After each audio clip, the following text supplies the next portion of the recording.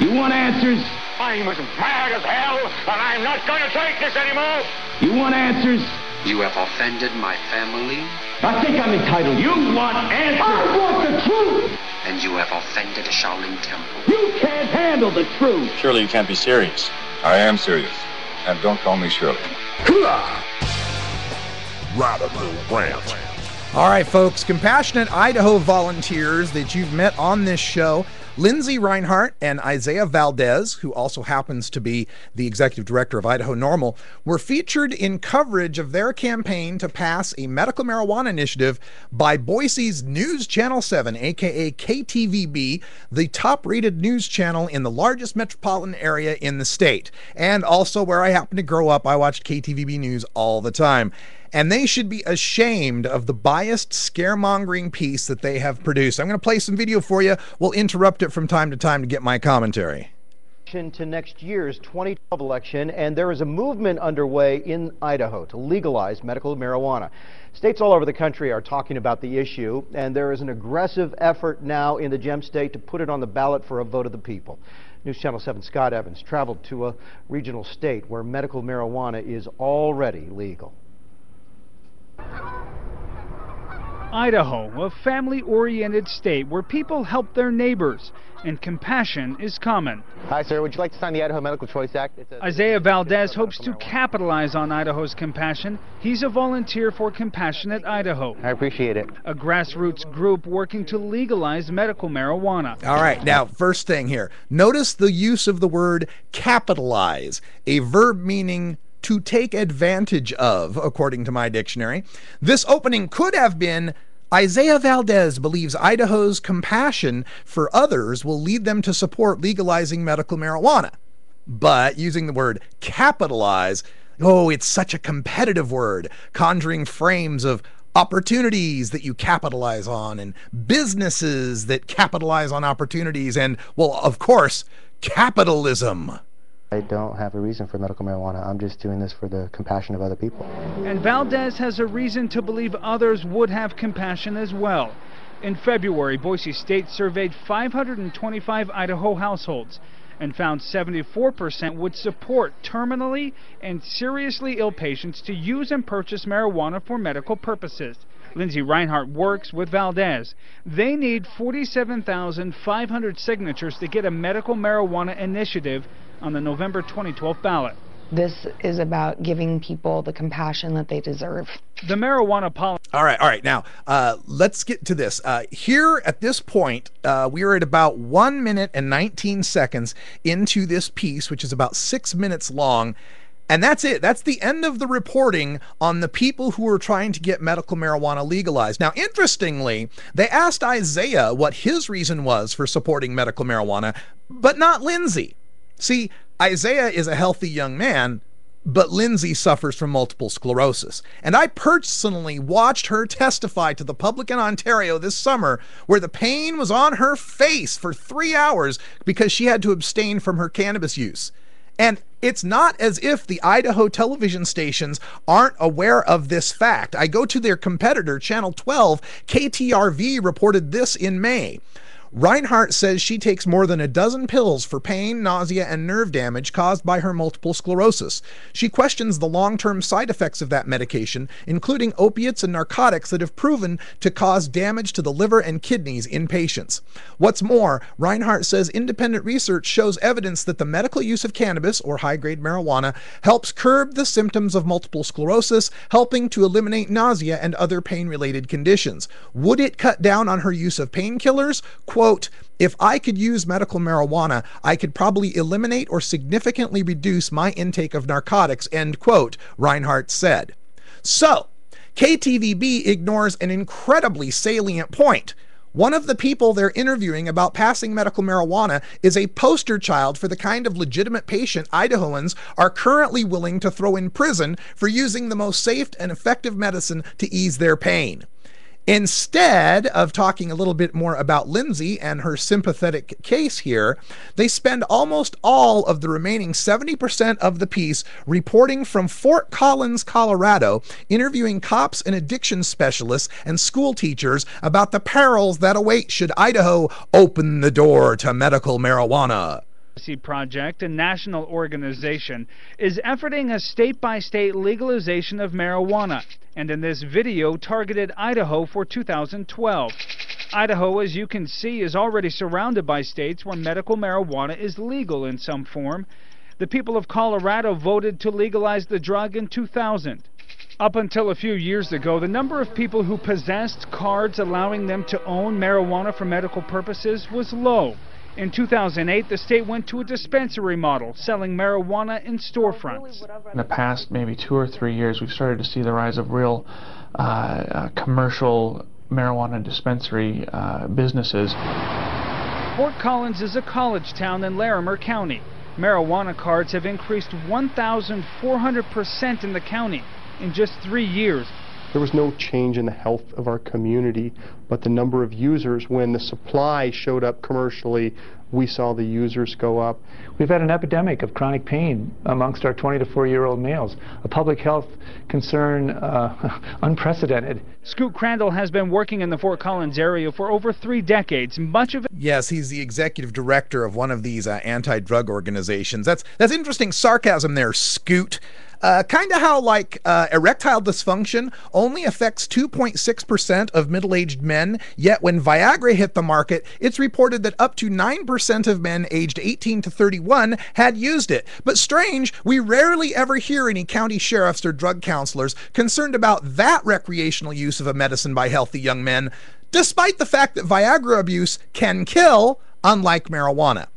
Now, indeed, there probably was no change in the health of the community. Like other communities, it likely has many people suffering from some form of chronic pain. The Institute of Medicine reported this year that, quote, chronic pain affects at least 116 million American adults, more than the total affected by heart disease, cancer, and diabetes combined, end quote. So, the thousands in Fort Collins who suffer from pain didn't change, but their ability to access a safe, non-toxic remedy for their pain did. It is no more surprising that medical marijuana would be popular when dispensaries open than we'd be surprised that a water fountain in the Sahara has a big line. Spent in substance abuse prevention. We've never seen the amount of marijuana in our town before. Area schools have noticed that increase.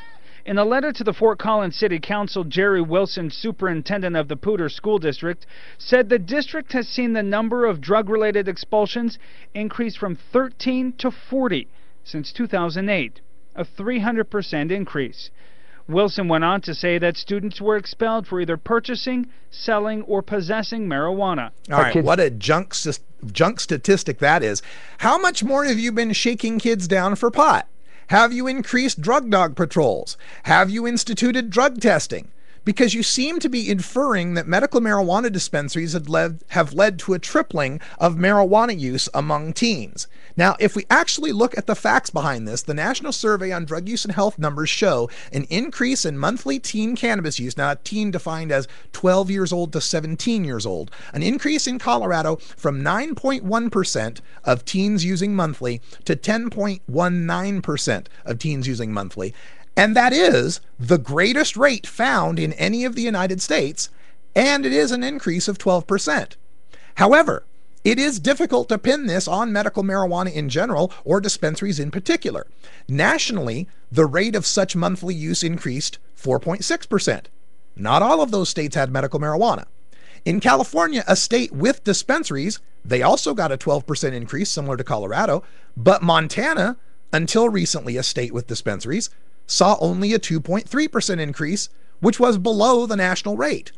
Arizona, which didn't have medical marijuana at the time, had an 11% increase, and Maine, which does have medical marijuana, saw a 6.2% or 6.7% decrease. Don't see it as anything dangerous. Statistics from the Colorado Department of Public Health show over 121,000 Coloradans hold marijuana cards. 94% say they need the marijuana for severe pain. It's disturbing. Well, this is another junk statistics when they say 94% of the patients need marijuana for severe pain. It's the same trick they try to pull here in Oregon to convince people that almost all medical marijuana cards are from people trying to fake it for pain.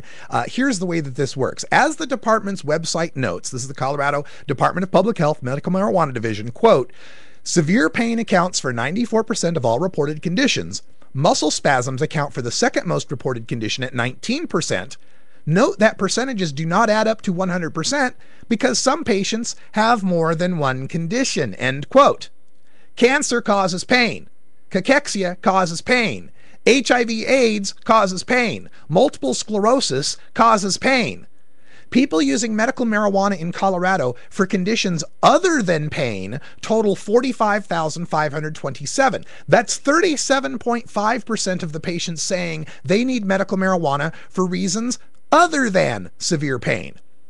As for the 62.5% or more who use medical marijuana solely to treat pain, so what? They had a visit to a doctor and they got documentation of their condition. They had to show chart notes to a clinic to verify 3 years worth of treatment for that pain. They paid $90 million to a state. That's almost $11 million this year alone. As we mentioned above, millions of Americans suffer from pain and they're consuming 30 billion doses a year of over-the-counter NSAIDs like Advil and Aleve, including 70 million prescriptions for stronger NSAIDs like Celebrex. It is estimated that more than 100,000 Americans are hospitalized each year, and between 15 and 20,000 Americans die each year from ulcers and gastrointestinal bleeding linked with NSAID use. We've got a very nice community here.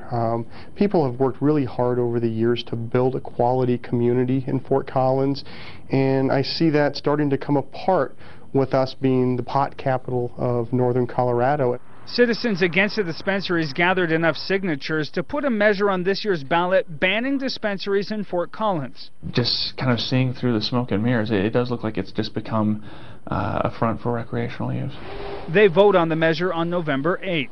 About an hour south of Fort Collins is Boulder, where the University of Colorado is asking marijuana outlets to stop advertising to college students. We had medical marijuana dispensaries directly appealing and marketing to our students, our new students, our freshman students coming in.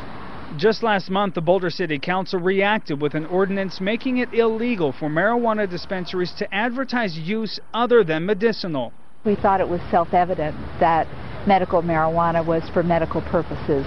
But Boulder Mayor Susan Osborne says the movement is not about medicine. It's a lot about money. For $200, Coloradans can buy a card that allows them to legally possess marijuana. Now, wait a minute. Not just any Coloradan can walk into a door somewhere and throw $200 on the counter and walk out with a medical marijuana card. That's not how it works, and it's definitely not how the Idaho program would work.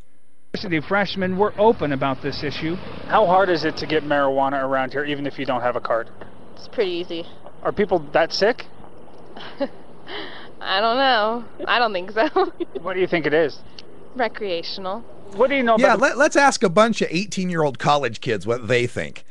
As if any college kid on any campus in America has any difficulty scoring a dime bag now. As if CU Boulder wasn't already the site of the nation's largest 420 smokeout long before any dispensaries existed. Medical marijuana cards. They're really easy to get, and it's just... some people need them, but some people just want them. Some use the drug to self-medicate. It helps them sleep, or like they just like it at the end of the day to like help them calm down, you know. So like they found their own way to like use it as a medical thing. Boulder and Fort Collins are adapting as the marijuana industry grows in their communities. Once this gets started, it's a train that's hard to slow down. If you open the door on the medicinal, what's sold as medicinal, be aware it was opening the door to recreational use. Be afraid! If you allow a suffering person like Lindsay to ease the excruciating pain she feels from multiple sclerosis by using medical marijuana without threat of arrest, why, a freshman at Boise State might smoke pot. Never mind that 1 in 3 of those freshmen are smoking marijuana this year anyway. It doesn't matter how many more people suffer if we can stop one adult from lighting a doobie. Idaho's future has yet to be written. Compassionate Idaho hopes that whatever the future holds, marijuana will be a part of it. It's time to stop arresting patients. It's time to stop arresting people that have marijuana for personal medical use. Scott Evans, Idaho's News, Channel 7. Idaho's initiative, the Idaho Medical Choice Act, would allow people with a debilitating medical condition to possess marijuana. They would need to be allowed to possess 2 ounces or less of usable marijuana. The law would also allow them to own 9 plants. To see the entire act, we have it available for you online at KTVB. Yeah, online. And let's point out some of the things in that act that you failed to point out. The fact is that we're talking about 2 different states here to start with, but let me get to a couple of these things. Both Colorado and Idaho's proposal would allow 2-ounce possession. Colorado only allows cultivation of 3 mature plants, 3 immature. Idaho would be 5 mature, 4 immature. Colorado requires strict verification of 1 of 8 qualifying conditions. Idaho has the same 8 qualifying conditions. But that's where the similarities end. In Colorado, they have a commercial dispensary system that any legal patient can go to, whereas Idaho would require a non-profit dispensary system that a patient would have to register and could only go to that one center. And in Colorado, there's no statutory limit on how much marijuana and how often can be dispensed, whereas the Idaho dispensary, the one you're allowed to sign up and go to, may only dispense to you 2 ounces of marijuana at any 2-week period. Talking about Idaho, and you want to do 70% of your story dedicated to Fort Collins, Colorado. Shame on you, KTVB. We love the earth. This is Normal Show Live, the voice of the Marijuana Nation.